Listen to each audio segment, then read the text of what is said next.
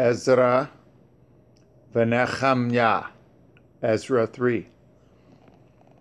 And when the 7th month was come, and the children of Yashar'el were in the cities, the people gathered themselves together as one man to Yerushalayim.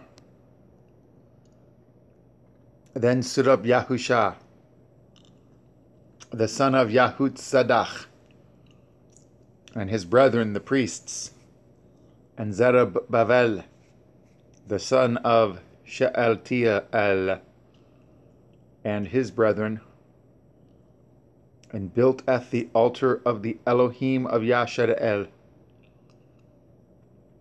to offer burnt offerings thereon, as it is written in the Torah of Moshe, the man of Elohim.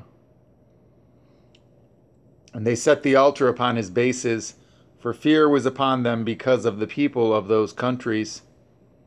And they offered burnt offerings thereon unto Yahweh, even burnt offerings morning and evening.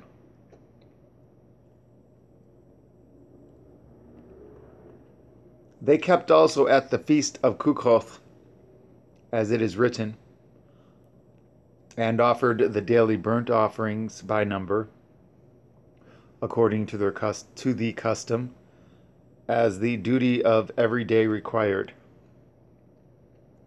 And afterward offered the continual burnt offering, both of the new moons and of all the set feasts of Yahweh that were consecrated, and of every one that willingly offered a freewill offering unto Yahweh.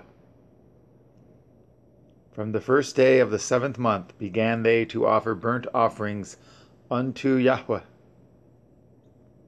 But the foundation of the temple of Yahweh was not yet laid. They gave money also unto the masons, and to the carpenters, and meat, and drink, and oil, unto them of Sidon, and to them of Sor, to bring cedar trees from Lebanon, to the sea of Yepho, according to the grant that they had of Koresh, king of Persia.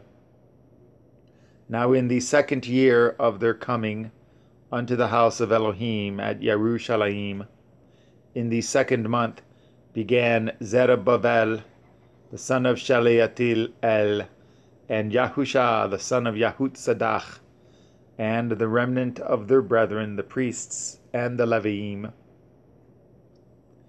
and all they that were come out of the captivity unto Yerushalayim, and appointed at the Leviim from 20 years old and upward, to set forward the work of the house of Yahweh. Then stood Yahshua with his sons and his brethren, Kadmiel and his sons, the sons of Yehudah, together, to set forward the workmen in the house of Elohim, the sons of Henadad, with their sons and their brethren, the Leviim. And when the builders laid at the foundation of the temple of Yahweh, they set the priests in their apparel with trumpets, and the Leviim, the sons of Echaf, with cymbals, to praise Yahweh, after the ordinance of David, king of Yashar'el. And they sang together by course in praising and giving thanks unto Yahweh, because he is good, for his mercy endures forever toward Yashar'el. And all the people shouted with a great shout when they praised Yahweh, because the foundation of the house of Yahweh was laid. But